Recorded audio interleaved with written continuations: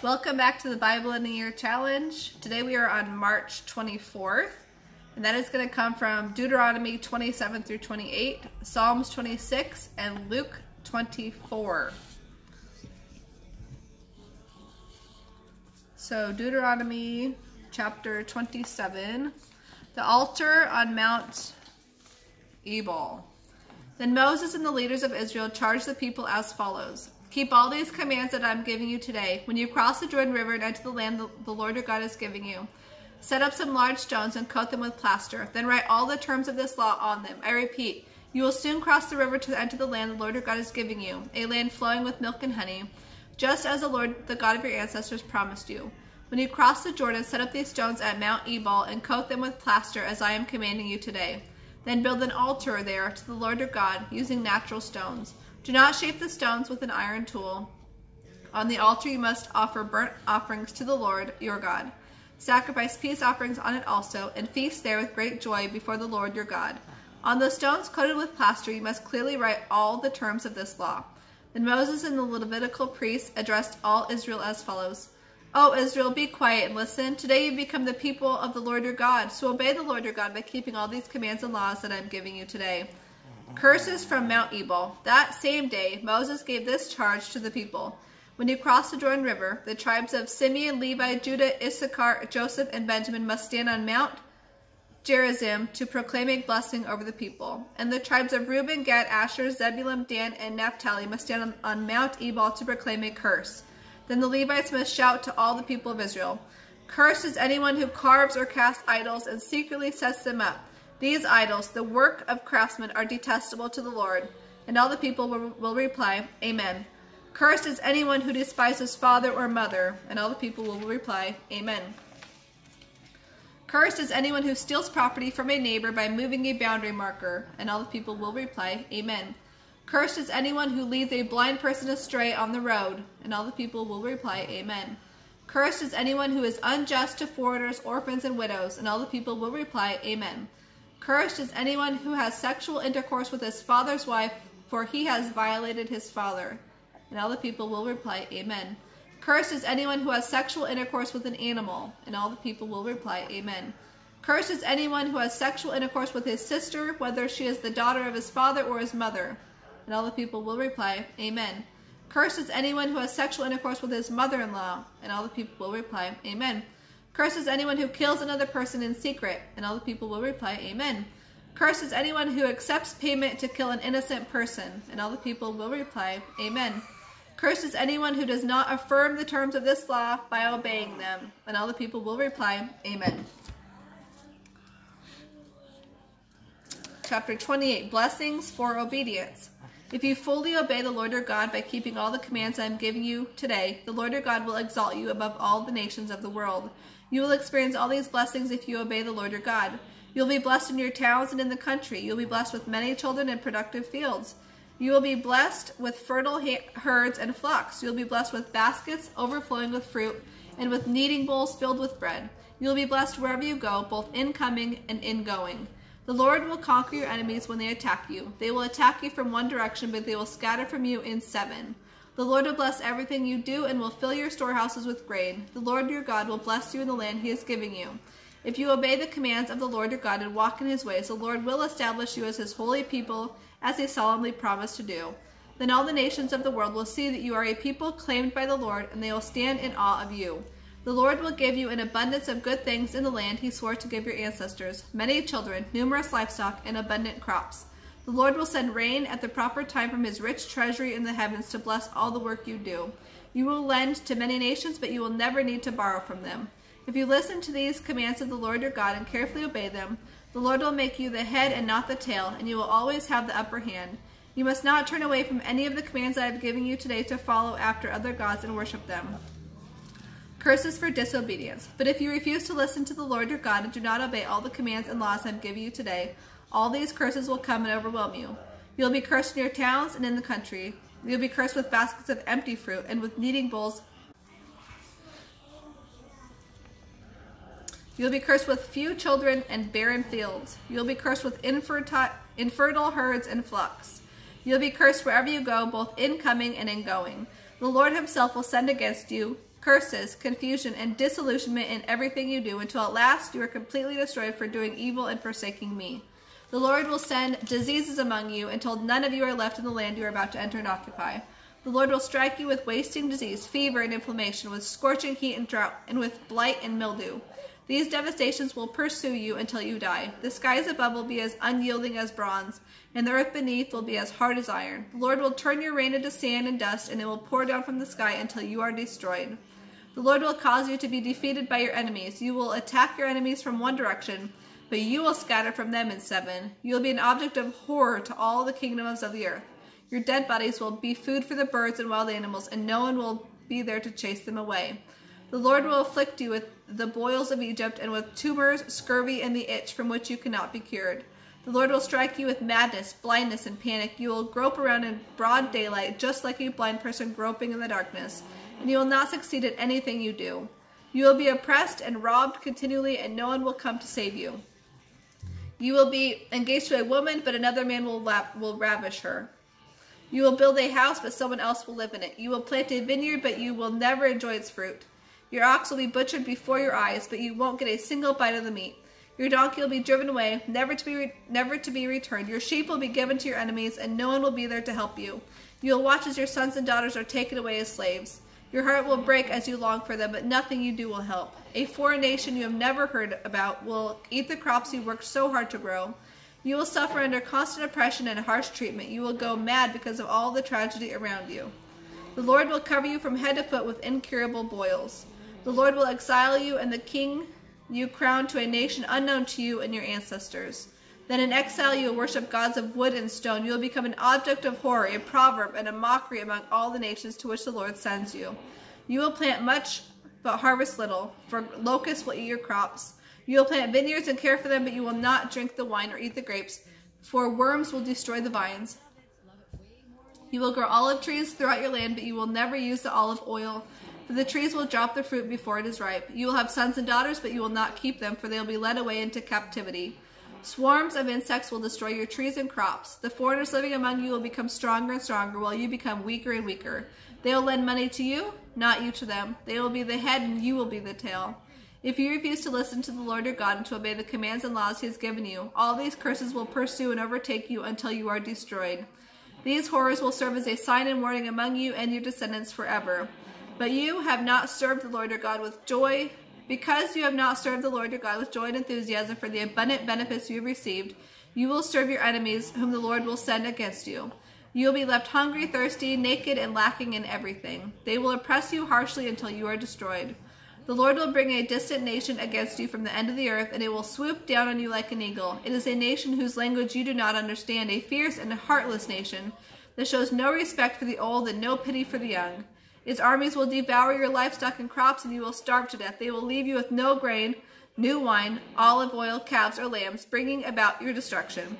They will lay siege to your cities until all the fortified walls in your land, the walls you trusted to protect you, are knocked down.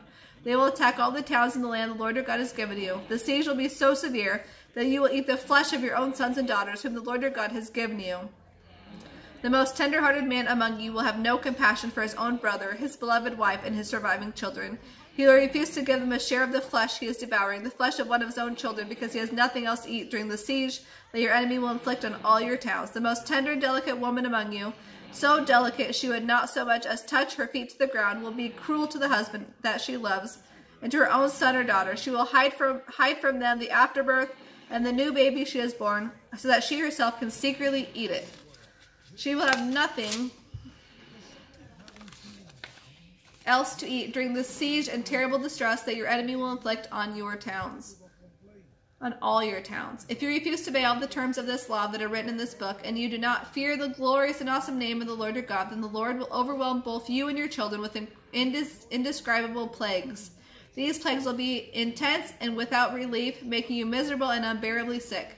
He will bring against you all the diseases of Egypt that you feared so much, and they will claim you.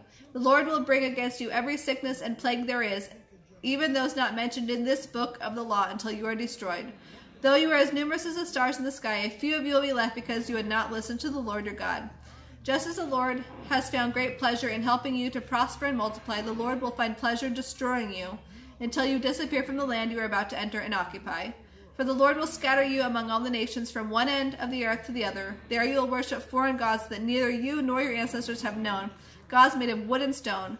There among those nations you will find no place of security and rest. And the Lord will cause your heart to tremble, your eyesight to fail, and your soul to despair. Your lives will hang in doubt. You will live day and night in fear, with no reason to believe that you will see the morning light. In the morning you will say, if only it were night, and in the evening you will say, if only it were morning.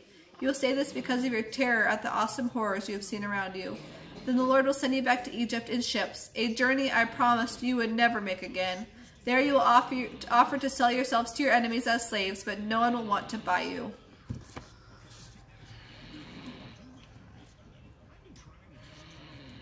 And Psalms 26.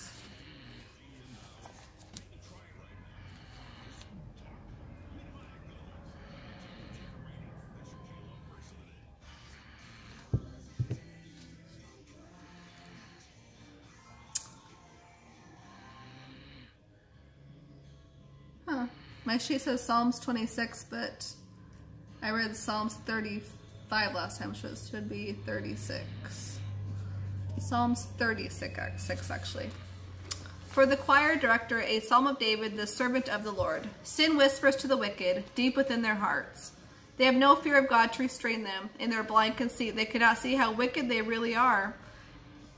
Everything they say is crooked and deceitful. They refuse to act wisely or to do what is good. They lie awake at night, hatching sinful plots. Their course of action is never good. They make no attempt to turn from evil. Your unfailing love, O Lord, is as vast as the heavens. Your faithfulness reaches beyond the clouds. Your righteousness is mighty like the mountains, mighty mountains. Your justice like the ocean's depth. You care for people and animals alike, O Lord. How precious is your unfailing love, O God. All humanity finds shelter in the shadow of your wings. You feed them from the abundance of your own house, letting them drink from your rivers of delight. For you are the fountain of life, the light by which we see. Pour out your unfailing love on those who love you. Give justice to those with honest hearts. Don't let the proud trample me. Don't let the wicked push me around. Look, they have fallen. They have been thrown down, never to rise again.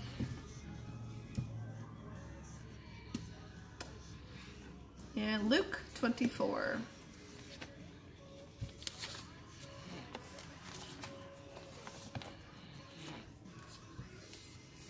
The resurrection. But very early on Sunday morning, the women came to the tomb, taking the spices they had prepared. They found that the stone covering the entrance had been rolled aside, so they went in, but they couldn't find the body of the Lord Jesus. They were puzzled, trying to think what could have happened to it. Suddenly 2 men appeared to them, clothed in dazzling robes. The women were terrified and bowed low before them. Then the men asked, "Why are you looking in a tomb for someone who is alive? He isn't here. He has risen from the dead. Don't you remember what he told you back in Galilee? That the Son of Man must be betrayed into the hands of sinful men and be crucified, and that he would rise again the third day?" Then they remembered that he had said this, so they rushed back to tell his 11 disciples and everyone else what had happened. The women who went to the tomb were Mary Magdalene, Joanna, Mary the mother of James, and several others. They told the apostles what had happened, but the story sounded like nonsense, so they didn't believe it. However, Peter ran to the tomb to look. Stooping, he peered in and saw the empty linen wrappings, and he went home again, wondering what had happened. The walk to Emmaus. That same day, 2 of Jesus' followers were walking to the village of Emmaus, 7 miles out of Jerusalem. As they walked along, they were talking about everything that had happened. Suddenly, Jesus himself came along and joined them and began walking beside them, but they didn't know who he was because God kept them from recognizing him. "You seem to be in a deep discussion about something," he said. "What are you so concerned about?" They stopped short, sadness written across their faces. Then one of them, Cleopas, replied, "You must be the only person in Jerusalem who hasn't heard about all the things that have happened there in the last few days."